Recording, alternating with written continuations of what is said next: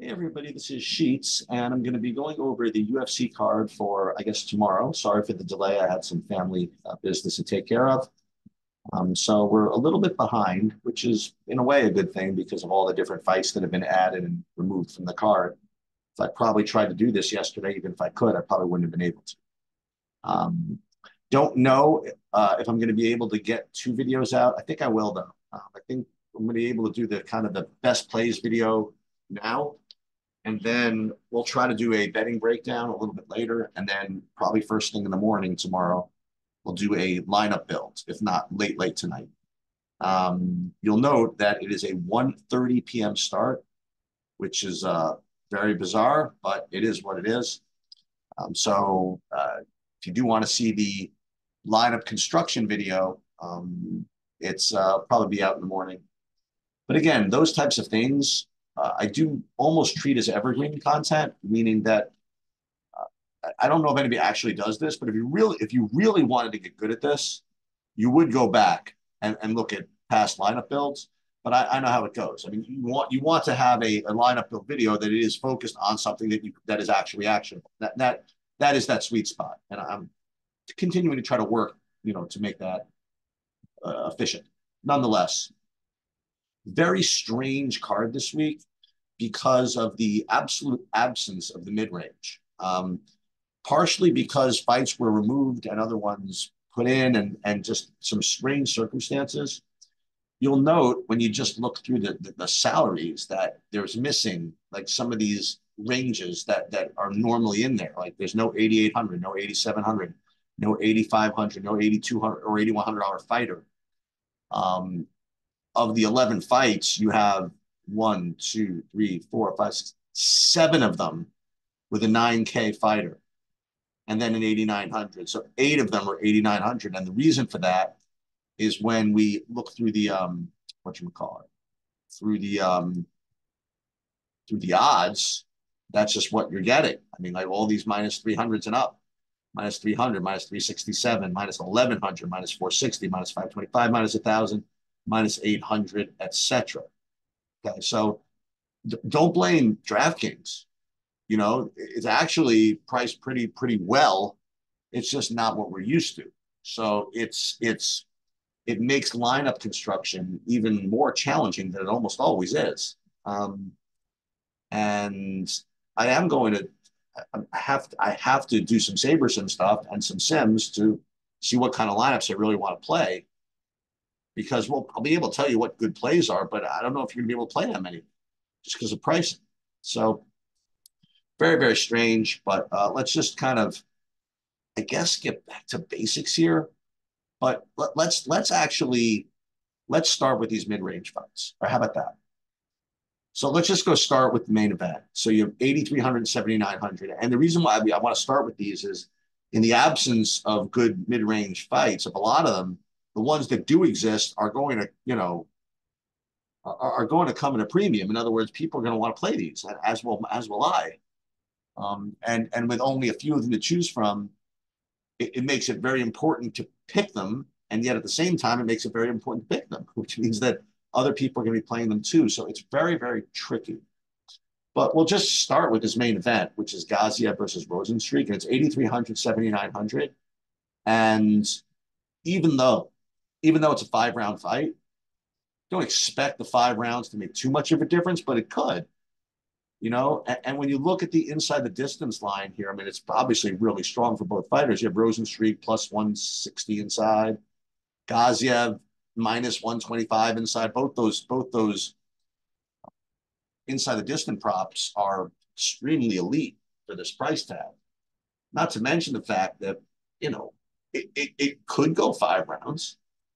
When you look at some of Rosenstreich's fights, um, uh, where Curtis Blades was 3 rounds. Cyril Gane, he went 5 full rounds with Cyril Gane. He KO'd Alistair Overeem in the 5th round. As a matter of fact, I mean, I think if anybody is going to have maybe something to prove as far as going 5 rounds, it would be Gaziev. He hasn't really ever done that. But Gaziev has some takedowns, which will benefit from the extra rounds if he can in fact last through them. So I have to say that on a card that doesn't have a lot of mid range, I'm going to find it very difficult to fade this fight. Honestly, it just makes so many other lineups work, and metrics are too strong. I don't know what to do because the ownership's going to be through the roof, I imagine. Again, fortunately, I haven't really absorbed too much content this week, but how can it not be extremely popular? Now, again, one thing you can do, and we'll get to some of this in the lineup construction video, is you could play the Rosen streak side, and then you leave 400 on the table. And the reason you do that is to kind of trick the optimizer players. You know, that if somebody plays like 150 and the rest of their lineup leaves, you know, as 8,300 left, the optimizer is almost always going to give you Gaziev because he's going to have a higher median projection. So if you play Rosenstreak with lineups that could have otherwise played Gaziev, you're going to get a little bit more unique than if you just played the normal Rosenstreak lineups, which are going to be probably really chalky. So that's one bit of advice that I can give you if I don't get to it in the lineup construction video. I guess let's do the other mid-range fights because don't you have to sort of play all these because none else exists. Let's look at the one that got added first.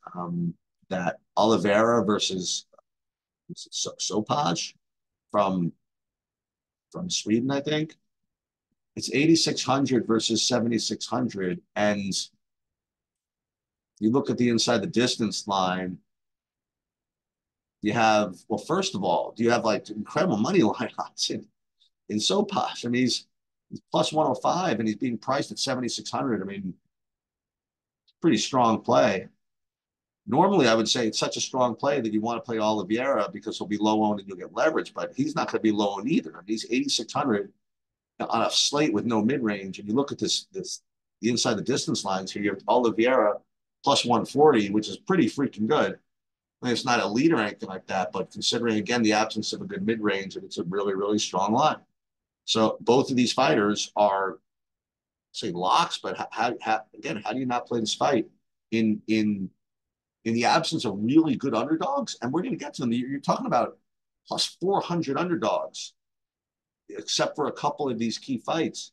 It's just not likely that they win. So getting wins are at a premium here. So the mid-range underdogs are just extremely important to try to get to. And here you have huge money line value. So both of these fighters, again, are you just kind of forced to play them, I think. And then what is there, like one other? And then the other mid-range fight, you're going to have, what was it? Okay, Al-Sawadi and Loic Rajabov, you have 7,400, 7,800. And if I'm not mistaken, I mean, even if it didn't have a good inside the distance line, you'd probably want to play it. But let's see. But even still, you have, what do you got here? I mean, Razabov inside is plus 325. Right? That's not good. That's fine. So, and Al Sawadi inside is plus 230. So these actually money line odds are not, these inside the distance lines are not good. However, before you go ahead and fade these things, both these fighters have big wrestling upside. So the wrestling upside doesn't completely overwhelm the inside the distance line issue, but certainly offsets it. Once again, in the absence of any good mid-range fights at all, you just have to prioritize this fight. So either of these fighters make sense. You know, Razabov, Abdul Karim Al-Sawadi. Let's look at the prices, I guess. See if there's okay. So Al-Sawadi 8,400. I guess that's good line value, I suppose, at only 8,400. He's minus 180. But Razabov with his takedowns, he had 11 takedowns 2 fights ago. I guess I give him a pass against Rebecca. Rebecca's a beast. So those 3 fights, you just kind of have to play it, I think. So if you really want to set something up, you'll play. I'll just put them out here. You get Rosenstreak, or I'll put all 6 guys in. You can just pick, and you'll see that when lineup construction, when you start actually playing guys, um, and building lineups, it becomes you'll see what happens. But you play all 6 of these guys. Listen, you'll play all of them, obviously. Um, and that's actually an interesting point. Uh, Question: do you want to play a fight stack here?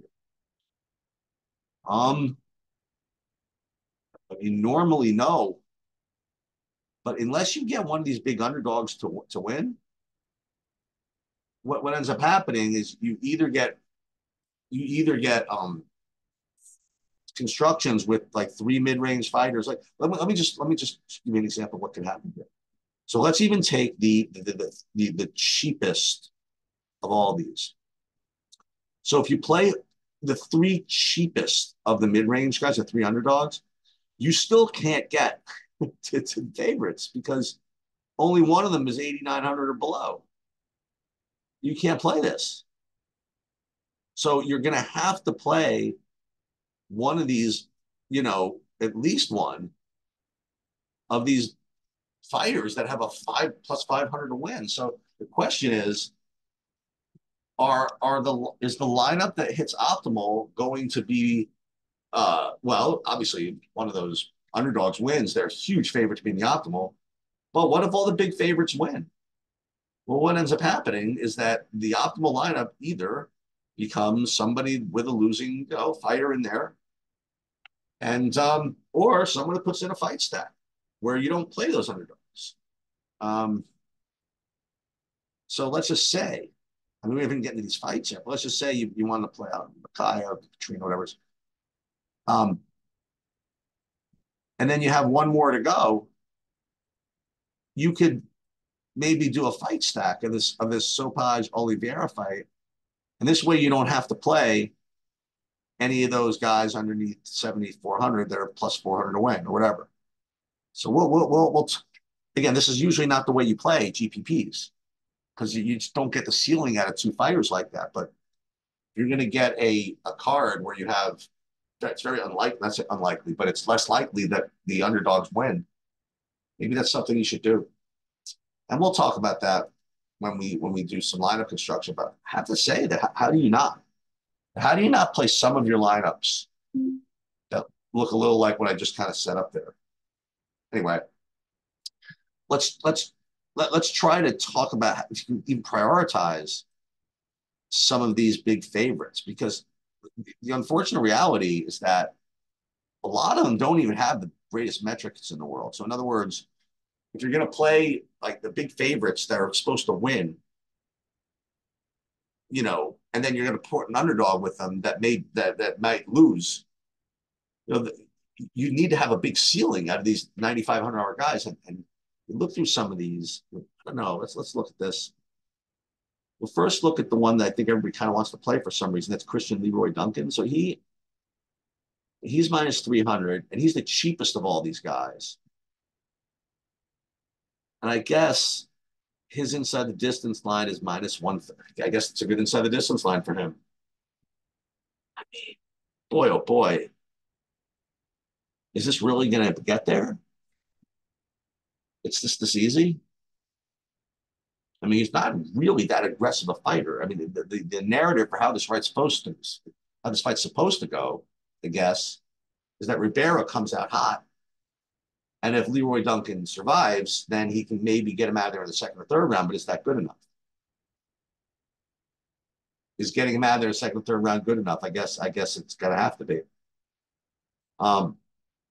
Now, one thing I will say also is that if Leroy Duncan is the cheapest of these minus 300s, probably easier to get him in, which means that he's probably going to be pretty popular, which means that we should be looking at the opponent.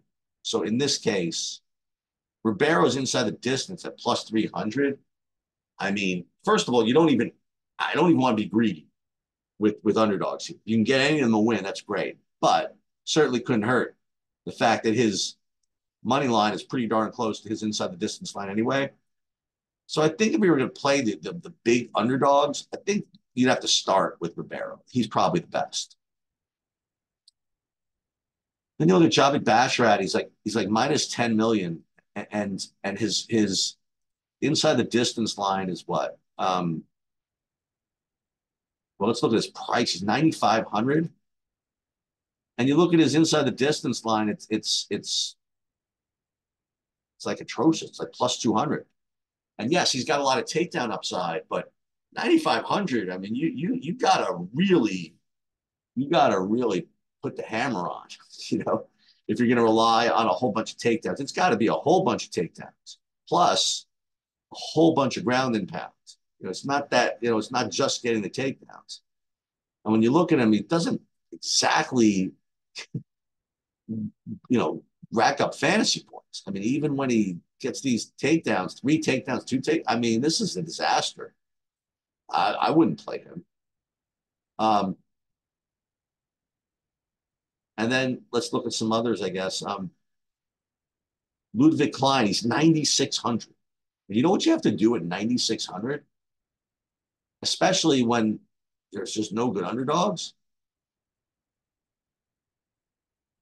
He's minus 1,000. I imagine he has a big inside the distance line. Yeah, so Klein inside the distance is minus 350. So this is going to look like the best, I imagine. Like if you look at this, Ludwig in round 1 plus 160, and that's probably what you're going to need. So if you're going to start prioritizing these favorites, I guess we're going to start with him. And we'll start with him. We'll see if anybody's better. But Asherat, I don't think so. Then and no, I'm not playing guys that are plus 900 to win. Just not doing it. We talked about Oliveira. All right, so Eric Anders, 9,300 against Jamie Pickett. Okay. He's minus 500. That's great. So that means we can't play Jamie Pickett. Inside the distance, what is he? Plus 120? Ugh. At that price? I mean, it's a pass, isn't it? I don't know. You guys are saying, well, Sheets, what do I know? I don't. It seems like a pass to me. All right. Urseg against Matt Schnell, another minus 10 million. So which means we probably can't play the Schnell side. He just doesn't win off it enough. And his price being 9,200. He better have an inside the distance line of minus 120 or something. Plus maybe some takedowns. Let's see. Urseg plus no. This kid. No, there you go. Okay, so this is fun. Urseg inside minus 140. Plus he's got some takedowns. All right, so this is fine. So Urseg's a good favorite. Klein's a good favorite. No thanks to what's his name? Anders, and no thanks to Bashara, at least right now. All right. Umar Nurmagomedov literally minus 1,000, which means we can't play the other guy. Is there any? I mean, how can I play a 9,700 fighter? I mean, he's got to be like, he's got to finish in the first round with takedowns. I mean, it's just the pricing is brutal. His inside the distance line isn't even that great, like minus 180. In the first round, it's what is this? Plus 200. I mean, I don't know, pass. That sucks, but it's hard. It's hard. So as far as these favorites go, so far again, it was probably Klein and Urseg, and passing for now on Anders and Umar and Basharat. But obviously Duncan, this is the cheapest. Remind us of him, by the way. And that's 160. So again, so it's the cheapest of them, I guess. So it's Duncan, Klein. Actually, Klein's not cheap. So Duncan, Klein, and Urseg are good. Basharat and Umar and Anders I would pass. Now we get to Muhammad Makayev, who's minus 350. Alex Perez plus 300. I mean, I guess Perez, I could play him maybe just because he has an okay chance to win. The problem here is on the other side of this. I mean, you have Mokayev, his price is what? Um, where is his price? He's 9,100. All right. So he's either got to be minus 110 inside distance or a whole bunch of takedowns and control time and not ground the pound stuff. And the problem here is that, let's see, his inside the distance line.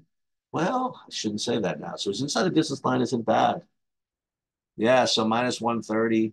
All right. So this is going to be a fight. So he not only has takedowns, but he also has an inside the distance line that's worth discussing. So this is good. So now, so his inside the distance line looks good. His price is cheap, which also means that that kind of brings Perez into play, right? And because not only is his opponent have good metrics, but he of these 7,200s is probably, has the best chance to do something. So I think Perez is probably my favorite. Well, him and Ribeiro are my two favorites of these cheap underdogs. Although, let's look at this last one. So now we have another. So Petrino against Pedro. I presume that Petrino has a strong inside the distance prop. Yeah, he's minus 130 or so. And he's 9K. So this is another strong play. So that being the case, we have to look at the other side. Pedro, pretty decent money line. And if you look at his inside the distance line, plus 400. I guess because, like I said, because Mokayev is not Mokayev, because Petrino's metrics are so good, people are going to play him. You get some good leverage with Pedro. Okay. So there you have it. So 11 fights. We were able to identify the 3 mid-range fights that you're supposed to target. And then of those other, 8? Found a couple of fades, I think, right? I think that Basharat one's a fade. I think the Anders fight's a fade. It's 2. I think the Umar fight's a fade. That's 3. So you have 3 key fights, 3 fades, and then you have your choice of 5 of those big favorites. And I think that, or you could go ahead and game stack or fight stack. So, and again, to summarize how much I like the favorites the most. I mean, these are all good. Makayev and the opponent, Petrino and the opponent, Urseg, but not the opponent because he just doesn't have a good enough chance to win. Klein, not the opponent because he doesn't have a good enough chance to win. Fade Basharat, fade Zahabi, and both of these guys. Now, again, we didn't look at ownership. We didn't look into how these things actually construct and other little tricks of the trade, so to speak. A little funny business that we can make to hopefully get unique. But that's it. That is the I guess, video 1, where we go over the best plays. We're going to do a betting breakdown, and we're also going to do a lineup construction video maybe later too. Good luck, everybody.